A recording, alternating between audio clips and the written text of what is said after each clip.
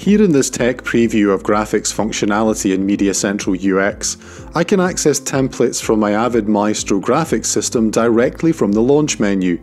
That's because it's so tightly integrated into the workflow. When I select the templates, they open in a new pane in MediaCentral UX. I can then view any of the graphics templates that have been created for me to fulfill. These could be for news, for sports, or any type of programming. I'm just going to rearrange my screen layout a little. It's really simple to do in MediaCentral UX. I just drag the panes where I want them to go. So I can see my templates. To start with, let's look at how I can add a lower third graphic. This could be a name caption, for example. I select the template I want to use and fill in the information I want to appear in the graphic.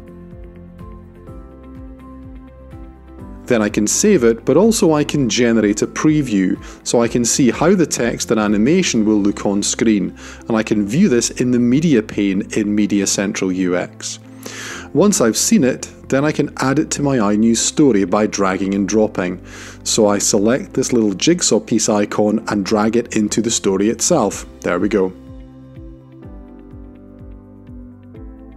But I'm not just limited to lower thirds. I could add any graphics from the templates in Maestro to use on air.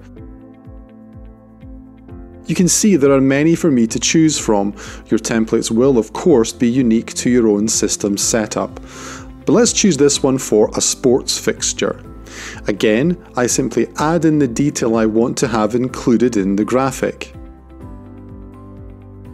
Once that's done, I can generate the preview, which again I can view directly in the media pane inside MediaCentral UX.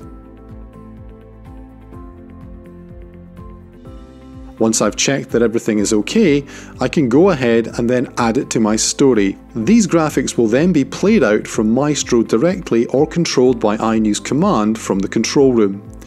Integration between a newsroom system and graphics has traditionally been achieved by using an ActiveX plugin, but this technical preview shows how Avid is changing the game when it comes to news graphics.